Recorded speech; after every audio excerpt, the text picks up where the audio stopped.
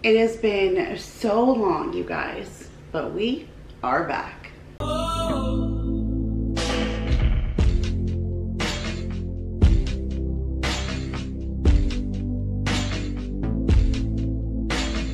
Hey guys, Kira here from 50 Shades of Mom, tips for all shades of mom life.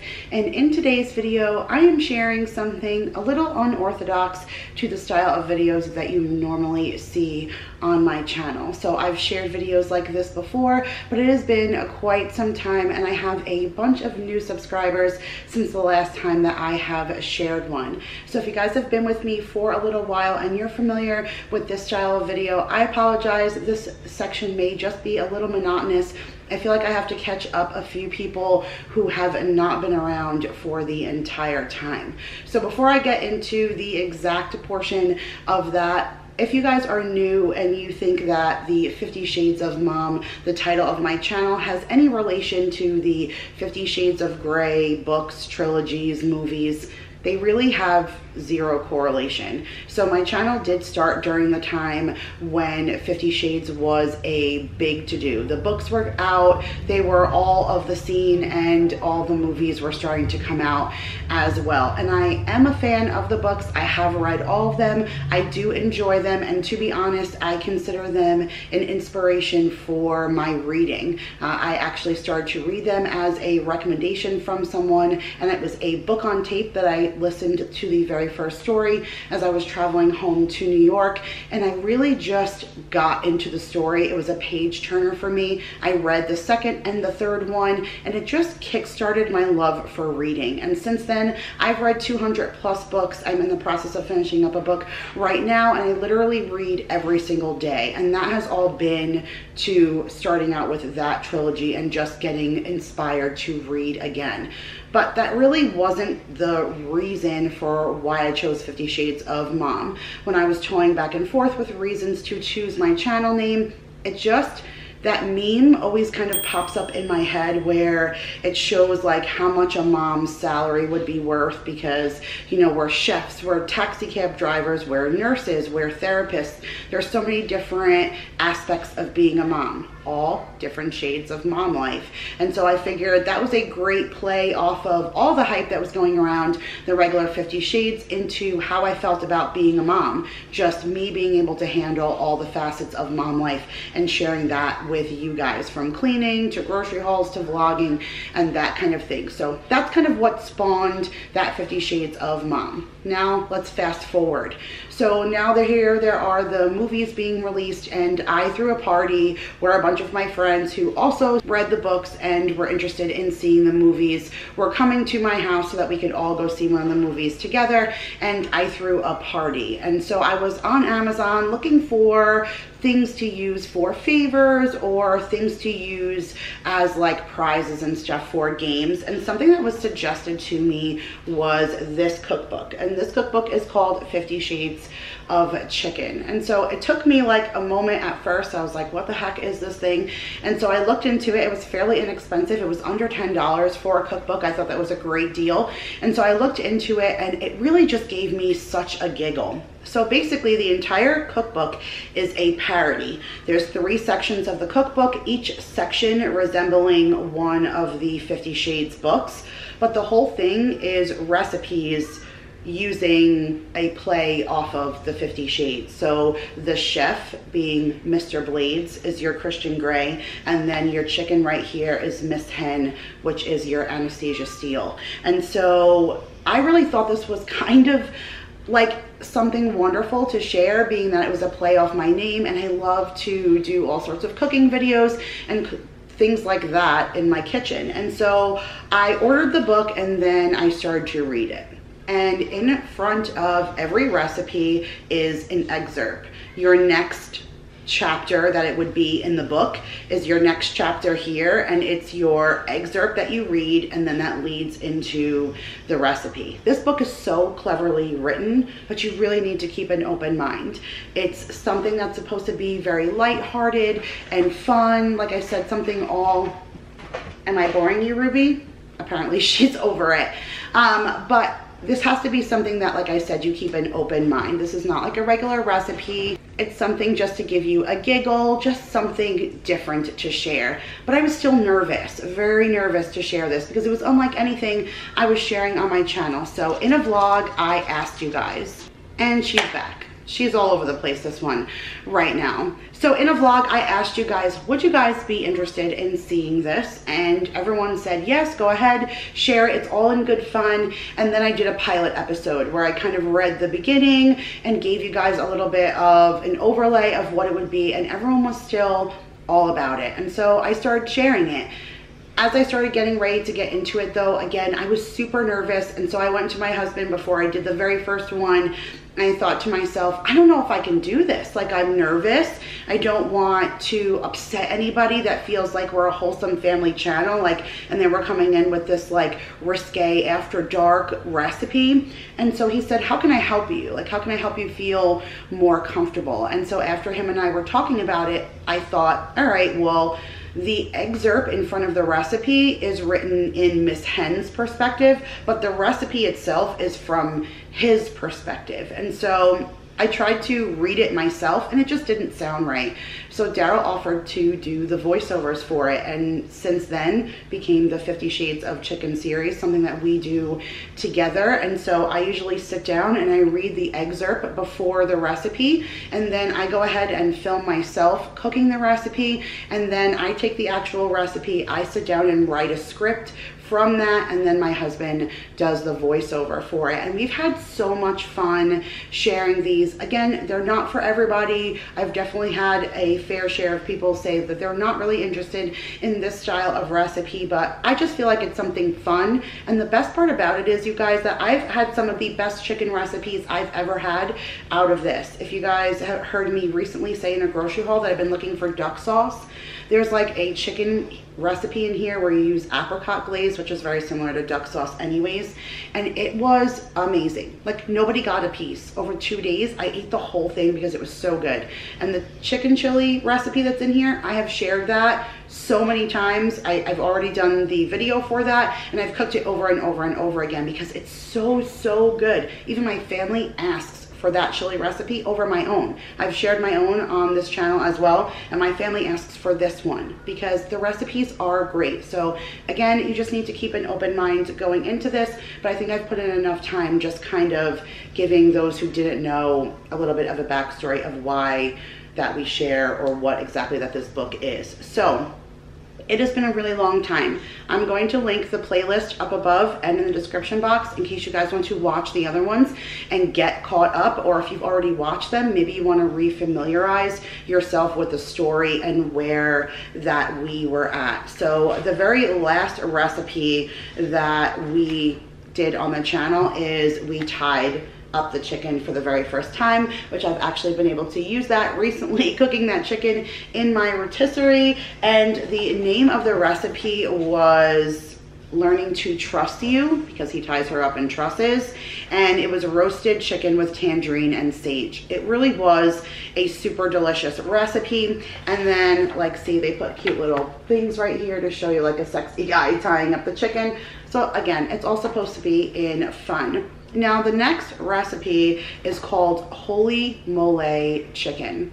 And in this recipe, you're actually making a traditional mole sauce. So I did film this recipe, but that's not the one you guys are going to see here. I'm gonna read you guys the excerpt just so that you're caught up in the story. But as I'm talking right now, I'm just gonna scroll a little bit of the footage that I already filmed. But if you guys know anything about a mole, it's a very traditional Mexican sauce that goes on top of various different foods, whether it's chicken or pork. But it is something that, like, in order to nail it, you have to like have been cooking this from your grandma your whole life. It is very hard to nail a really good mole sauce. It's also a acquired taste because it has things like chipotle peppers, which is, you know, a bit on the spicy side, mixed with raisins and chocolate.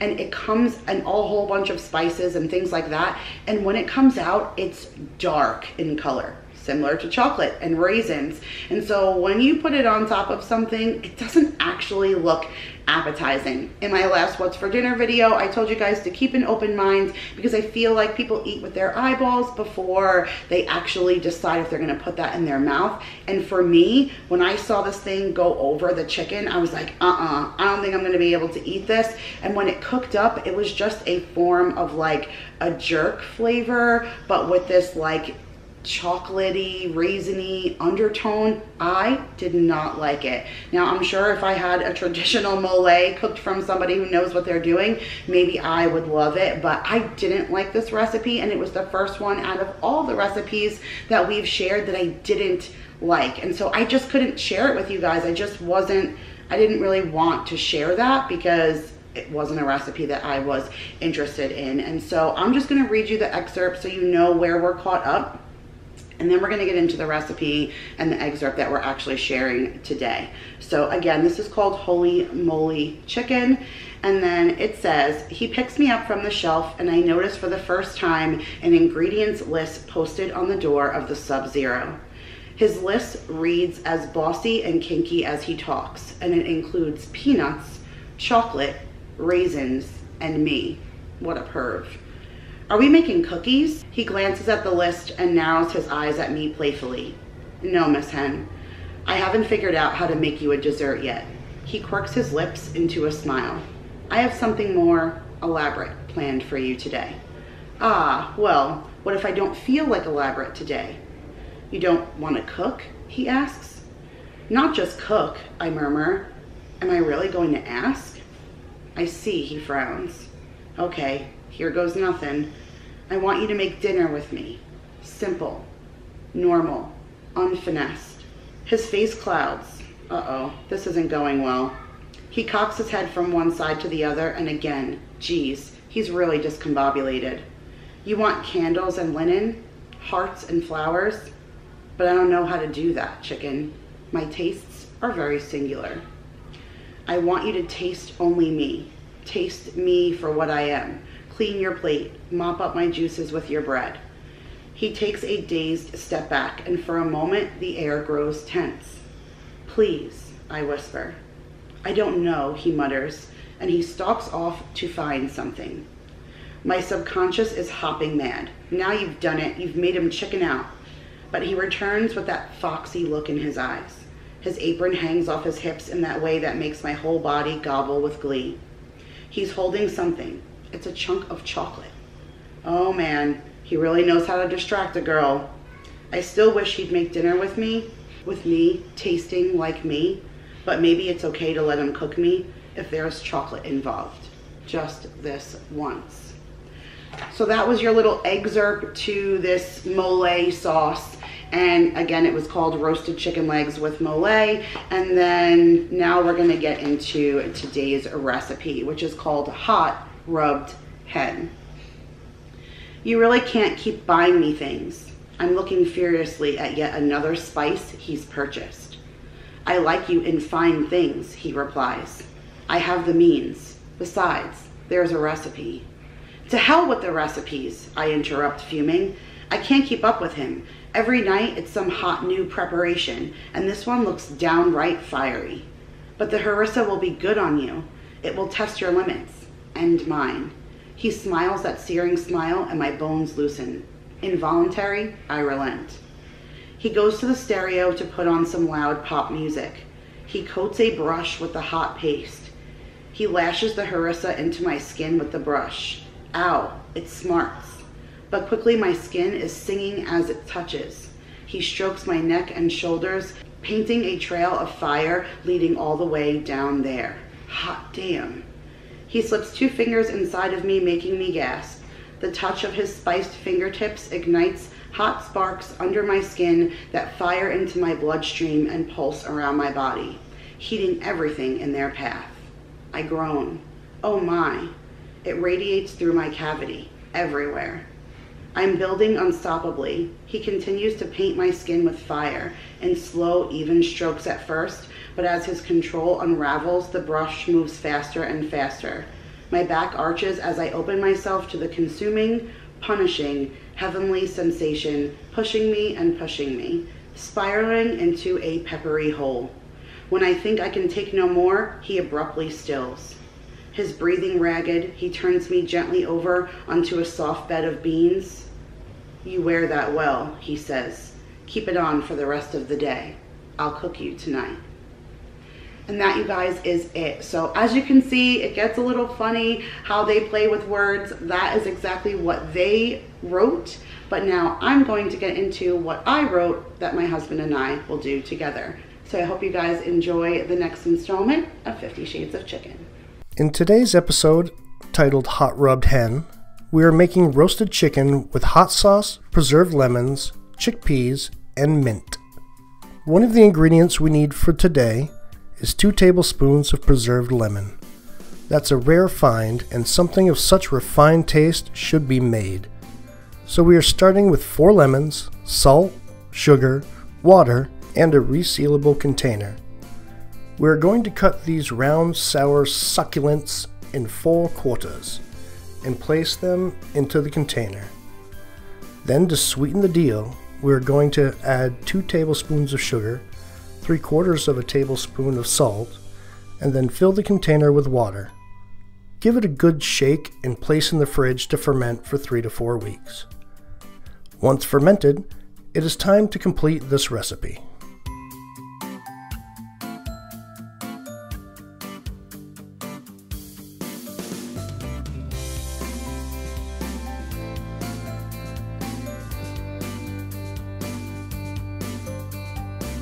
Here are a list of the ingredients in today's recipe, in case you would like to follow along.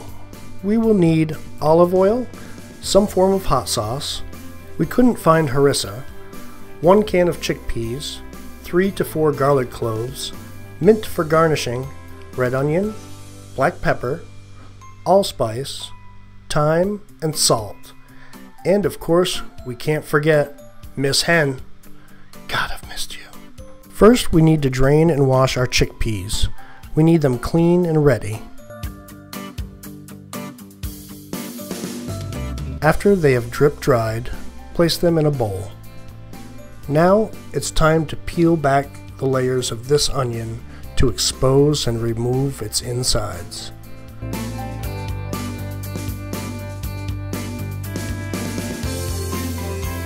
Dice into chunks, and as the fragrance fills the air, add those chunks to our wanting chickpeas.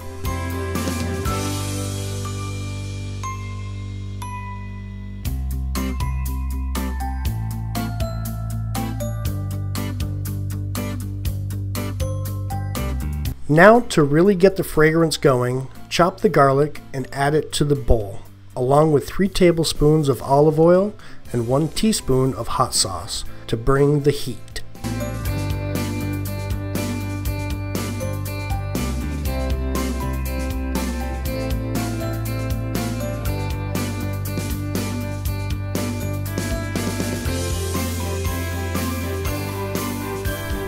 After a good stir, we are going to layer the bottom of a roasting pan with our mixture. Our lemons are ready for Miss Hen, so after dicing 2 tablespoons of the preserves, add it to a bowl with our salt, pepper, thyme, and allspice.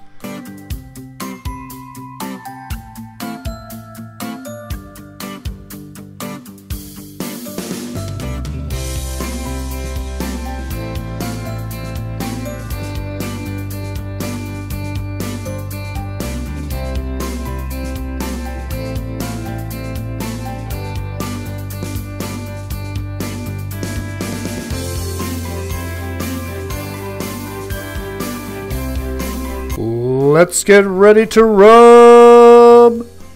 This is my favorite part. Massage and caress Miss Hen as you work this delectable concoction into her skin. Don't forget the cavity.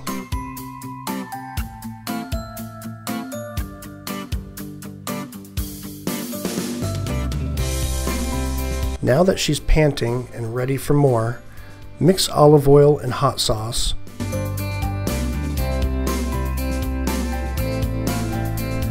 Place her on top of our mixture and apply a layer on top of her already glossy skin.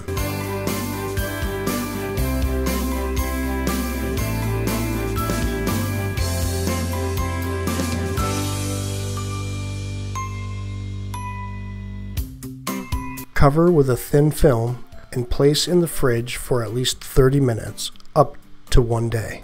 The longer she sits, the hotter she gets. Then roast her at 375 for 30 minutes. Remove her from the hot box, thrust a wooden handle deep into her cavity, and flip her onto her back. Roast for another 30 minutes or until her juices run clear. Serve hot if you can handle her.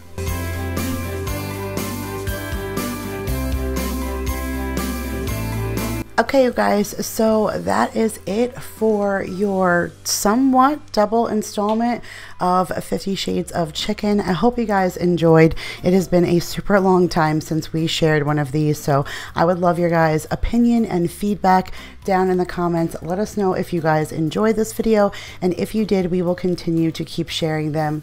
These really are truly some of the best chicken recipes I have ever cooked, and I'm really looking forward to continuing to divulge into this cookbook, but I don't want to dive into it alone. I want to take you guys with me. So again, make sure to let us know if you liked it, and if you did, give it a big thumbs up so again, we know to keep sharing them. I love you guys all so much, and Darryl and I will see you in the next one. Bye, guys.